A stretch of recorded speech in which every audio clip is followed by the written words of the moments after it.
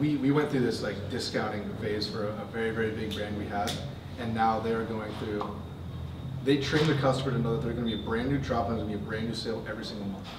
So we weren't able to get like consistent. Kind of like Supreme, like just new products every month. Right, but instead they're going exclusivity with high price point, we're going buying bulk at a discounted rate to move product. Okay. Right, so now we're training that everybody, like they're not going to buy anything full price. They're not going to look in and purchase on just a random Monday, Tuesday, or Wednesday. They're going to wait until the end of the month when the deals are hot, and then all of a sudden, now all of our customers, those look-alike values go way down.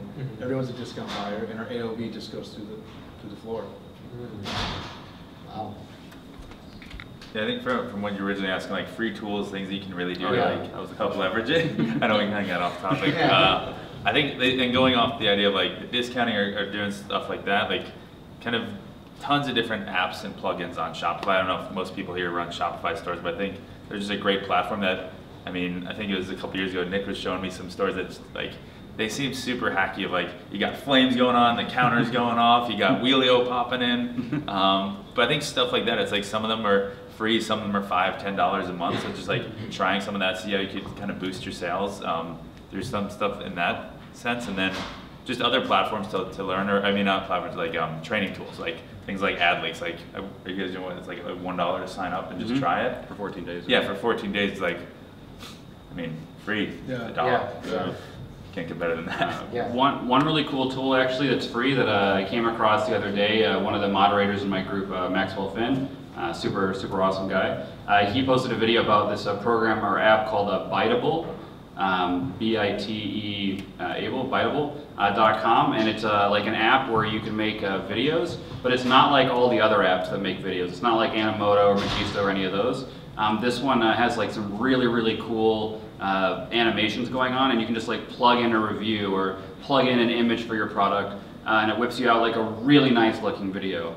And it's what was it called again? Biteable. How do you spell it? Biteable. Bite. Oh yeah, it could be weird spelling, but just Biteable.com. I guess it's like little bites, you know. Okay. So it makes like little short ads. Like the ads are 3 to 10 seconds, something like that. But they're really good looking ads and stuff that it's a feed stopper ultimately. And for that for free you can't go wrong. Cool. Nothing. Nothing? Alright. Not giving anything away for free. Nothing. You can sign up for my online course. Next question is, what's good ad copy? Because you need a good ad copy to get their attention, right? For sure. Ad copy for me is, I'm huge on emojis. I know people are talking about like, they're going to get rid of emojis. Emojis are flagging bad content, bad user experience. It's a thumb stopper. Like emojis at the beginning, that is acceptable. I'm not saying like the copy that I know you would write. Yeah. It's like 5 fire emojis and then like the peach booty emoji. Where I know you. That's not applicable. Hoodies on sale. fire booties. So what would you write? So typically it would be here's a little story. It depends where you're on the funnel, right? Okay. Top of funnel prospecting, we're telling a little bit of story. I like to always lead as much as possible with the founder story because I want them to be bought into a little bit of what's going on, right? So for instance, if you're selling Sack and Growth, like that's your ass on that camera talking about like, this is a community that I really care about. Here's the things that you're gonna get, and then all of a sudden it's a little stack of, which people like to read listicles. Yep. It's like you can get high level content, good food, good commentary. Okay. And then like where to sign up with a little bit of link in bio. Good thing we're recording this right now, so whatever might be on a future ad. But it's simple for them to digest at the top of funnel, and as soon as they're done with that, those bullets that you laid out, those are clear value props that then you need to like flesh through, which then would be like maybe a testimonial of this gentleman talking about like, wow, the content's unbelievable, I need a testimonial from him. Or maybe it's like the lady's talking about the content was great, I've never heard it somewhere else, depending which funnel you want to put them through. Got it. I find a few work really well, like Nick said, telling a story is really powerful. And it's essentially like advertorial style in the ad copy, where at first you're going to highlight their pain point and agitate it a little bit, then kind of mention there's a solution, and then ultimately lead them to your site as the solution, the specific solution. And then once you get them mid-funnel or kind of bottom of funnel, we'd call it, then I like hitting them with testimonial copies. Where it's essentially just like your ad copy is literally just like a testimonial. I love this hoodie, it was so awesome. Thanks, like Mary from Texas. And then, all hoodies, 20% off, today only, discount code, whatever, buy now link. So super simple, like one call to action at the bottom, and that's it. And that seems that's my favorite one probably. Yeah, I think the ad copy is always the tricky one. People always want to what is it that's working? I got to try a whole bunch of stuff, and it's tough to you make a little variations and you see no difference. So it's how do I make copy that really works? And we get into this argument all the time with clients where they're really sensitive about their copy, and so that's where it's are you trying to be sensitive to copy because you want it to match the brand, or are you trying to be sensitive about the copy because you want to match the potential customer? So finding where it aligns and then putting a copy that works in the different parts of the funnel. So like Tim was saying, reviews, 5 stars even after that, playing with emojis, we see that working. Just kind of how you can be as thumb stopping with the copy, even though it's what is this going to do? Is this going to distract from here? I think somebody posted something really funny I saw last night. It was just a little box and said, your eye goes here first, then here. Oh, I saw that too. Someone posted it in ad buyers. And I was like, oh my God, I love this. I sent it to all of my designers. I think 11 p.m. last night, but I was like, this is amazing. And it's the same thing. It's if you think about it, your eye goes to the big creative first, and then it's going to go to a little bit of text at the bottom, and then it's going to go, or the headline, and then it's going to go to the text at the top. So just thinking about that and how you can build it the correct way. Okay. Yeah, I'd argue is copy as important? Is copy, I wouldn't tell us to a copywriter for sure, but is a creative more important than the actual ad copy itself? Because I know me personally as a consumer, I'm watching video, and then if I need more context, I'm all right, where am I searching? Okay, no, I think those are very actionable advice. Now, I want to open this up to the audience. We'll take 3 questions before we get to our next panelist. So, who wants to go first? Jason. I asked this question to Nick a few days ago in our interview.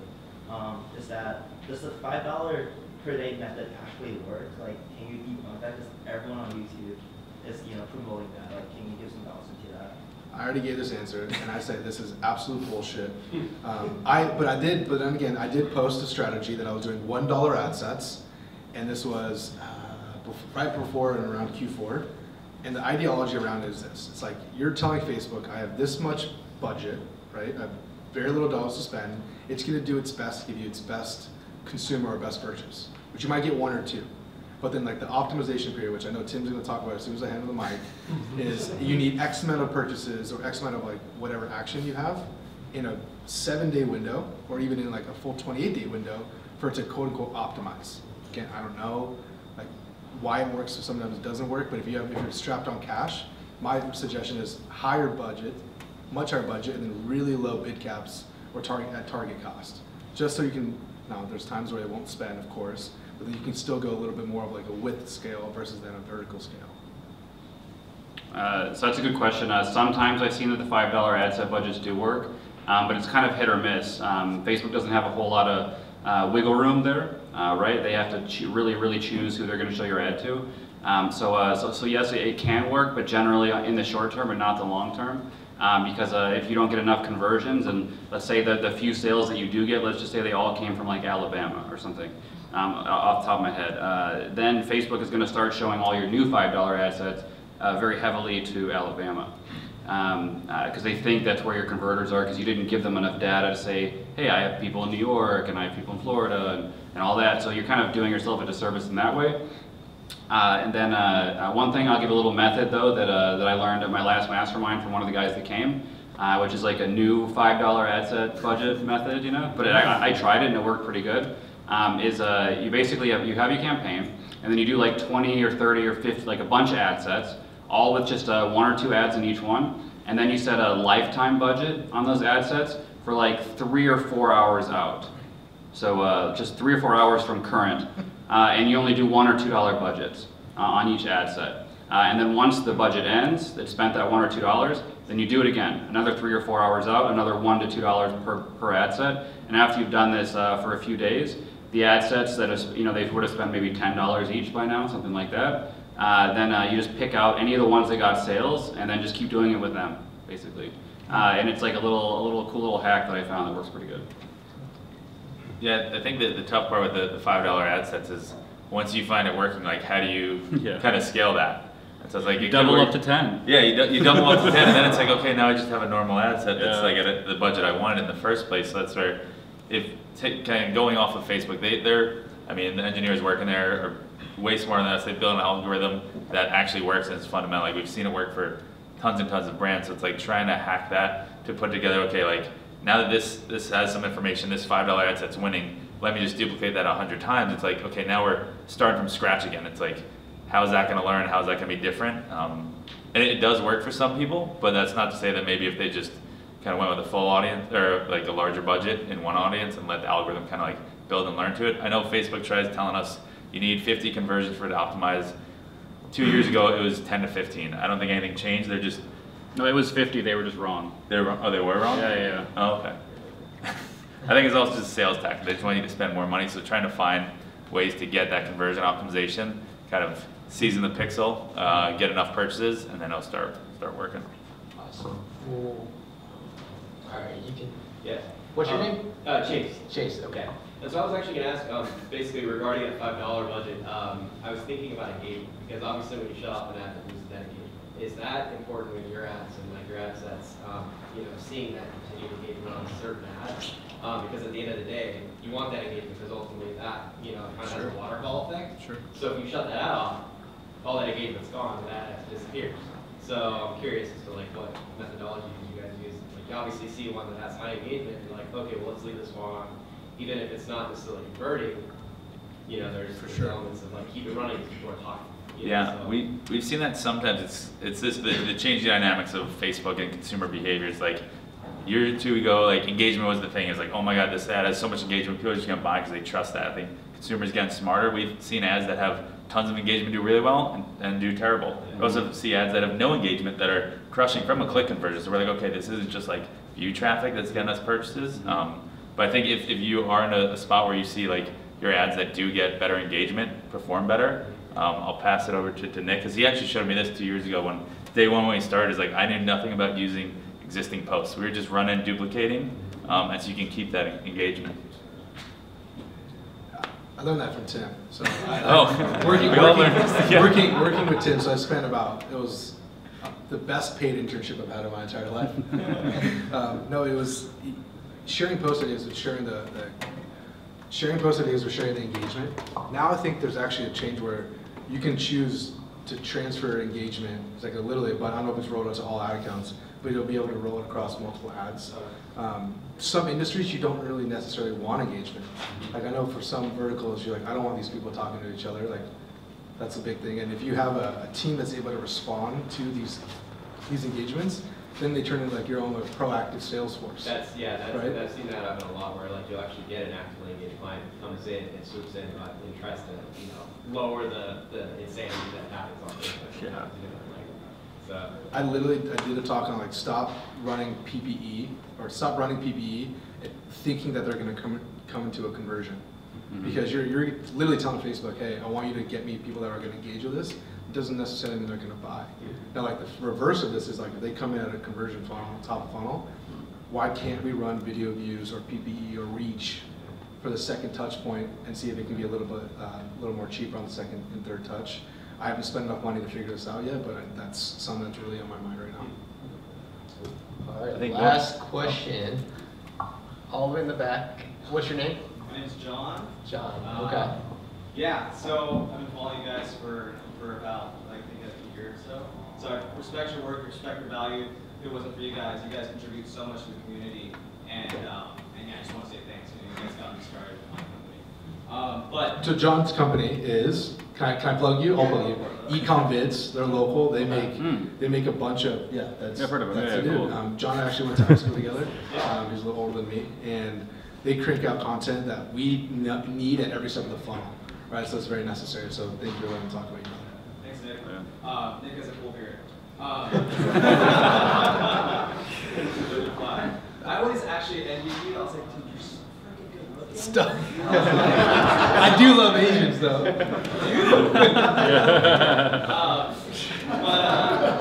So my question is, so one, do you guys have tools to automate custom audiences and lookalikes, or is that a manual process? Manual. Manual? Yeah, monthly. You guys do it monthly?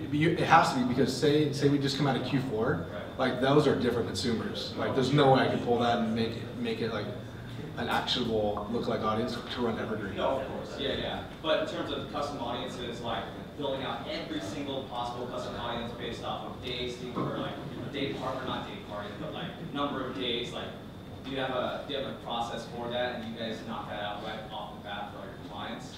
Or is that something? I do it like immediately. Yeah. Literally like 1 through 10% of every single audience I have, page engagers, video viewers. I mean, literally like every audience I can make, I do it right when I set up my ad account. Right. So then I like set up all the ads, and then I go set up my audiences while I'm waiting for my ads to be approved. Because sometimes those audiences don't backdate very well. So I don't want to miss anybody coming into the funnel and being able to retarget them. So yeah, I generally just set up literally everything right off the bat. You may not actually end up using all of it, Right. but Yeah. Yeah, we're having to set like reoccurring tasks just because you need to be refreshing this consistently. We use a tool called glue.io. I know Klaviyo is allowing you to like populate their own audiences back into Facebook. Glue's right behind them on this as well. So you can pull purchasers of specific single products. Yeah. It is pretty manual at this point, but someone should create that ad. Yeah, no, 100%. I remember when I was dropshipping, I was like, dude, someone's got to come up with this system. Because I hate creating lookalikes and I hate like creating custom audiences. But my other question is, you guys have experience with video retargeting and basically like. That's even more manual. Yeah. Well, the thing is like, okay, how granular do you go? Right? It's like, okay, someone watches 50% of a 10-minute video. You know, do you include 365 days? Do you do 3, 5, 7, 14, 30, and like really break it down so that you're really pinpointing the message, and then excluding anybody who's already watched, 10% of the video or whatnot. So you're only getting a really targeted funnel of people. You guys have any experience with that? Yeah, I mean, there's tons of ways to do it. It's like, I think it all comes back down to like, if I were to segment out every video or finding this and that, and like working the equation back to, okay, how many people are in this audience? Facebook again doesn't make it as easy as they used to, where you could like create the whole audience on a custom one. It's like, okay, you've got 20,000 people in this audience. Like, okay, well, if 20,000 people in this audience and my CPM is on average $10, I could work back, like how much would I have to spend to hit all those people? And so you just like do that math out in your head through Excel, and I love Google Sheets, and just you figure out, put all that stuff together and be like, okay, this audience isn't big enough, I'm gonna burn through it quick.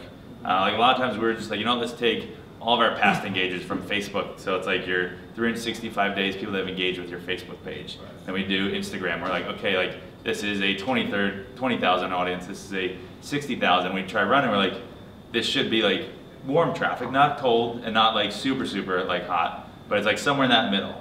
And we just thought it didn't do well. You're like, this doesn't make any sense. And we also exclude your purchasers, past people that have been to the website. It's like, maybe that's too far of a touch point. So then it's like, let's break it down. Let's go 30 days and let's do it 90 days and kind of just seeing what works. Again, every kind of business, every audience is going to be a little different of how they interact with it. So just like thinking through that. I think the big thing that we kind of get stuck in is like, as marketers, we think too much in our own lane of like, okay, I know the product, I know it really well. You need to put yourself in the point of view of the customer and just like totally like try wiping your head. Like you think this ad is going to be fire. It's like, give it to your friend that knows nothing about it, like, hey, what do you think of this? Right. And they're like, dude, I have no idea what's going on in the product. Things are flying through, like, I couldn't even read this, like. I don't even know what you're selling. Yeah, exactly. Yeah, this hoodie, I don't even know. $50? Yeah. So on this one still, like, coming from the agency standpoint, we try to build efficient processes as much as possible. Now, if you're an individual brand running like that one brand, your buyers don't have time to build the segments of audiences for a second and third touch point. And at that point, then you should probably sit down and ID it around. If you're only watching 50% of this 2-minute video, like what is that crucial things that you need to communicate in the first section of it? Totally. And I mean, you as a content creator, like you make social ads, so you're jam packing things in the first 5 seconds, right? Yeah. So I hear you on this. Have you seen those new reports where you can see actually the exact waterfall of where your users drop off in the videos? Yeah. Yeah, it's really helpful. Super helpful. All right, unfortunately, to end this panel. All right. Okay. Last So question. What's your name? Danny. Danny, So as okay. a new Facebook ad buyer, what objective should you be using to get people to come to your site and get the most bang for your buck? Purchases. What's your objective, I guess? To sell a product or? Yes, sell a product. Are you selling hoodies? Oh, we got competition here. No. Yeah. I used to firmly believe like stair step it from like added cart or page view added cart purchases, but at this point, like you only want buyers. Facebook will give you literally people, the freaks that add to just a cart consistently. Okay. Well, the thing is, yeah, sorry, go ahead. Go ahead, sorry.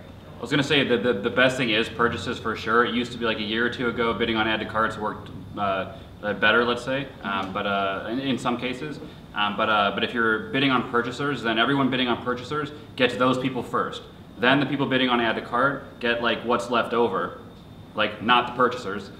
Those are already paid for, right? Then people bidding on view content get all the add to carters and purchasers are gone, so you're not likely to get any add to carts really. So really, it's just because it's an auction and people are already buying those purchases. So. I see.